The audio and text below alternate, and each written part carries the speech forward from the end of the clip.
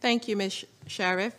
It is my honor to introduce the Honorable Epsy Campbell Barr, President-designate of the United Nations Permanent Forum of People of African Descent, and the former Vice President of the Republic of Costa Rica, who will be providing a video.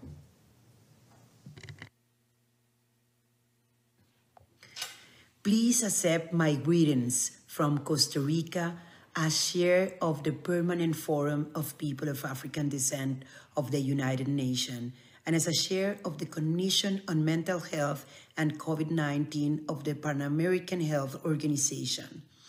I would like to congratulate African Renaissance and Diaspora Network for promoting the Red Card campaign to eradicate all forms of violence against women and girls.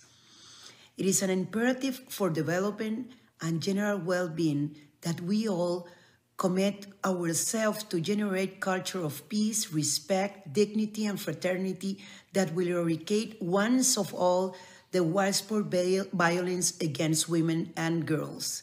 We must promote physical integrity, emotional integrity, and unrestricted rights for women and girls are the only route for sustainable development and peace.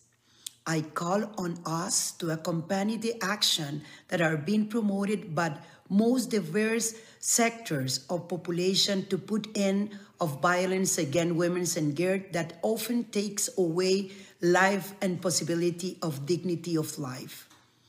Receive my unconditional support to the leader of the campaign, Dr. Jibril Diallo, and for the African Renaissance Diaspora Network.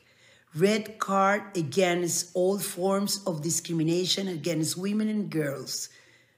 Together for the rights of girls and women in all their identities. Thank you very much.